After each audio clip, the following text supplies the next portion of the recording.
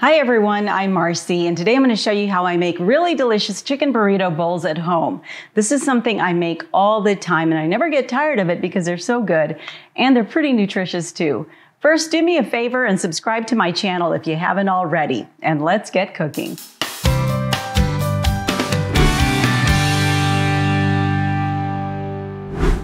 Now I know when you look at all these ingredients, it kind of looks like a lot of work, but trust me, chicken burrito bowls are so easy to toss together, you'll be amazed. So rather than go over all the ingredients, I'm just going to write them up in the description box below, and that way you can pick and choose what you want anyway and customize it to your liking. So let's go ahead and get started, and I'm going to begin with the rice since that takes the longest.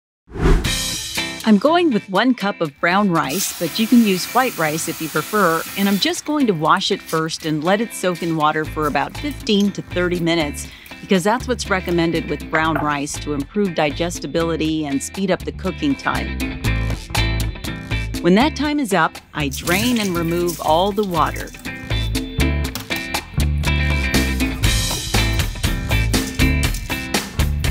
Then in a large skillet over medium-high heat, I add a little olive oil and then toss in the brown rice and brown it for a few minutes.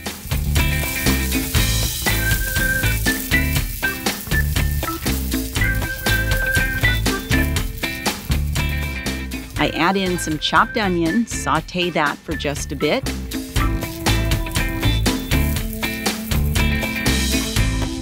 Then I season with a little salt and a little cumin, stir it up, and then I add 2 cups of chicken broth to the 1 cup of rice. You can see how quickly it comes to a boil because the pan is hot, so immediately we need to cover it with a lid, reduce the heat to low, and then just let it simmer untouched for about 40 minutes or until all the water evaporates. You never want to stir rice while it's cooking or even lift open the lid. Just leave it alone and let it do its thing. While the rice is cooking, I'm going to prepare the chicken, and I'm using chicken tenderloins, and I really like them because they're cut so thin and they cook real quickly. If you're using chicken breasts, you may want to just split them down the middle so they won't be so thick. And when I season my chicken, I almost always just season with 2 things, and that's salt and pesto. But of course, you can season your chicken however you like it. Just so happens that I really love pesto, and I have basil growing in my backyard, so I actually make this homemade and always have some on hand. But I want to show you another one of my go-tos, and that is Olive Garden salad dressing. Now, you just put the chicken in a big Ziploc bag, pour some of this in there, shake it up a bit, throw it back in the refrigerator to chill, or to marinate rather, for about 30 minutes, and it comes out wonderful. But let me get back to what I'm doing here so that we can fry up this chicken soon.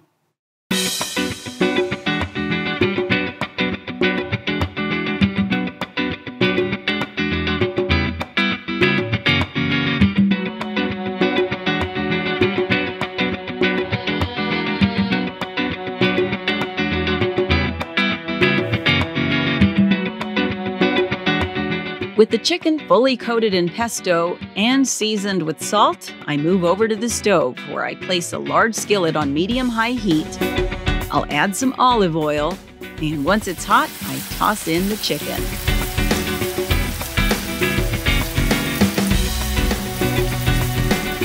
I'll let it fry for about 4 minutes on each side because I like it to get that crispy exterior.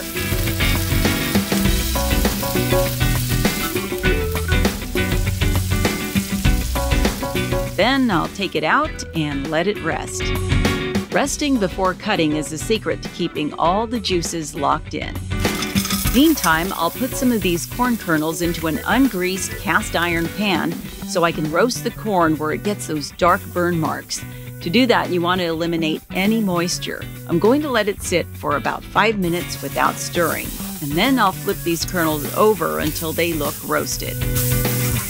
I'm also going to start heating up the black beans, and since I didn't cook my own today, I'm going with canned, but I'm going to doctor them up just a bit by adding a little chopped onion and then seasoning with a few dashes of garlic salt and about a half a teaspoon of chili powder.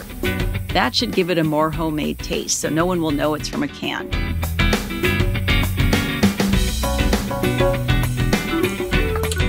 The rice is now done, so I'm going to take it off the burner and then tend to the corn. And the corn looks roasted now, so I'll take it off the burner. The beans are fully heated as well, so now I can finish up by fluffing up the rice with a fork, chopping up the chicken into bite-sized pieces, and then we can assemble our burrito bowls.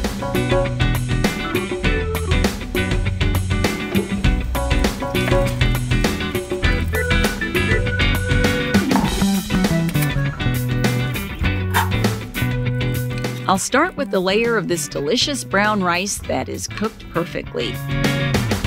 I'll spoon some of these seasoned black beans on top.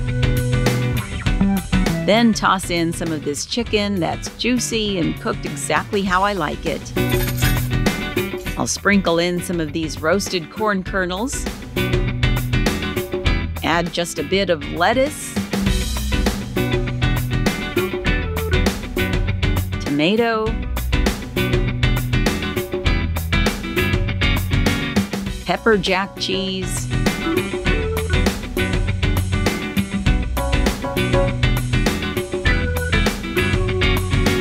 and avocado.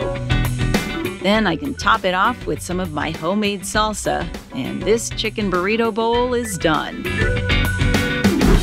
This looks so good. Now, you can add some sour cream if you'd like, but I'm just gonna squeeze some fresh lime juice on here because these are from my lime tree outside, and this year, for the first time, it produced all sorts of fruit for us. So I'm excited to try this.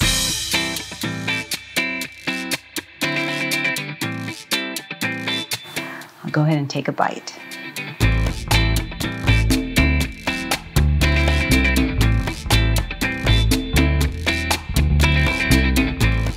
This is so good.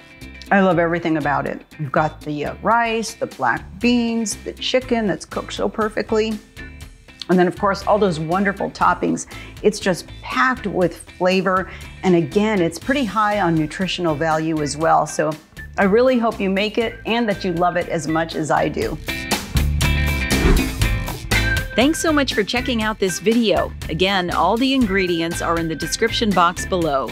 Let me know what you think in the comments, and be sure to subscribe, give it a thumbs up, and click that notification bell so you know when my next video comes out.